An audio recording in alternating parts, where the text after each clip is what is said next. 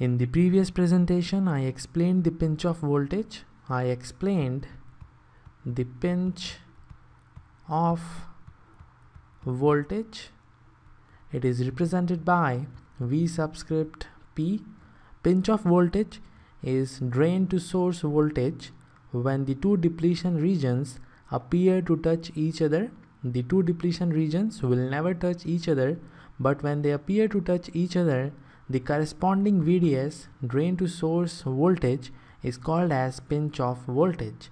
We also discussed current IDSS, which is drain to source current, when VGS, gate to source voltage, is equal to 0 volt, and VDS and VDS is greater than magnitude of pinch voltage Vp.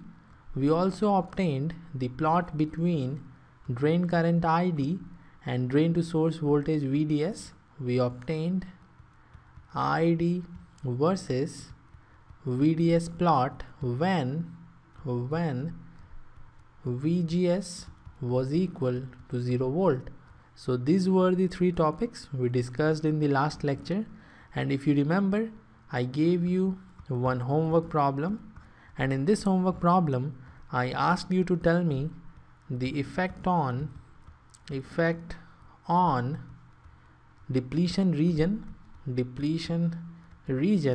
and effect on drain current ID when VDS, drain to source voltage, is increased beyond the pinch of voltage Vp. I got few answers in the comment section, and in this presentation we will discuss this problem, and once you understand the solution of this problem, you will also know how to use JFET as a current source. So let's begin with the explanation. First we will discuss effect on depletion region. We know what is a pinch of voltage. We know why depletion region is increasing more at the top and less at the bottom. We know the reason, and now we will understand what will happen to the depletion region if we increase VDS beyond the pinch voltage. You already know we can distribute the potential across this channel. This is the N channel, and if VDS is equal to 2 volt, then potential here at this point is equal to 2 volt. Potential here is equal to 1.5 volt. This is for explanation purpose only. I have considered 4 resistances in this N channel, and all these 4 resistances are having value equal to small r. So potential at this point will be equal to 1.5 volt. At this point potential is equal to 1 volt. At this point it is equal to 0.5 volt, and at this point, this is not the point, let me erase this.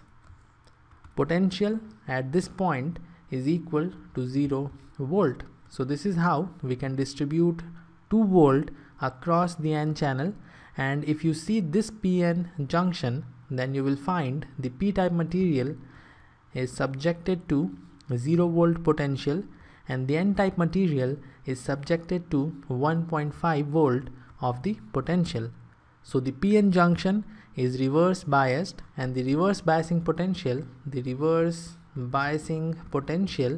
is equal to 1.5 volt at the top, and if we see the bottom of the N channel, then the reverse biasing potential is equal to 0.5 volt. Now I will increase VDS. The new VDS is equal to 4 volt. So potential at this point is equal to 4 volt. At this point the potential is equal to 3 volt. At this point it is equal to 2 volt. At this point it is equal to 1 volt, and here it is equal to 0 volt. Very simple.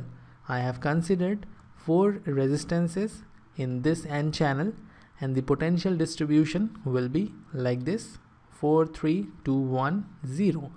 Now if you see the reverse biasing potential, you will find it is equal to 3 volt. The reverse biasing potential is equal to 3 volt. So the PN junction is more reverse biased than the earlier case, but the width of depletion region will not increase because it is already maximum.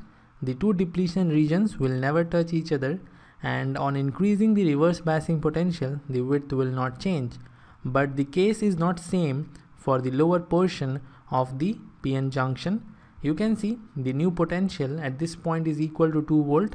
So the new reverse biasing potential is equal to 2 volt instead of 1 volt, and because of this reason, the depletion region will increase. The same thing will happen to this point also. The depletion region will increase. So you can see the width of depletion region is increasing across the length of N channel. So this is the answer of the first part, effect on depletion region. When you increase VDS beyond VP, the width of depletion region will not increase at the top, but it will increase along the length of the N channel. Now we will talk about effect on drain current ID. You can see the definition of current IDSS. Current IDSS is the drain current ID when VGS is equal to 0 volt, VGS is equal to 0 volt, and VDS is greater than the magnitude of VP. Here also VDS is greater than the pinch of voltage. So the drain current ID is IDSS. IDSS is the maximum drain current. We know this point. IDSS is the maximum drain current, so it will not increase further. If you increase VDS more, the drain current will not increase beyond IDSS because it is the maximum current. So ID will be equal to IDSS for this case. But there is one important thing that you must understand. If you go on increasing VDS, the current ID will not always be equal to IDSS because the N channel will have the breakdown. If you increase VDS to a larger value, then this N channel will not be able to withstand the high potential difference across the drain and source terminals, and it will break down.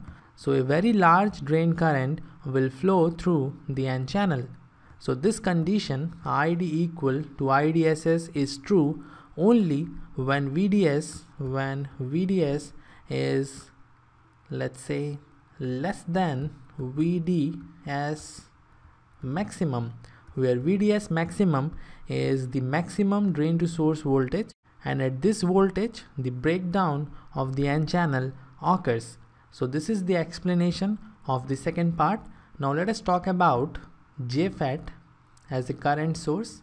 You can see when VDS is greater than VP, ID is equal to IDSS, and this condition is also satisfied. Then we can say that JFET is acting as a constant current source, having the value equal to IDSS, and this potential difference, the voltage, is equal to VDS, which is greater than pinch of voltage.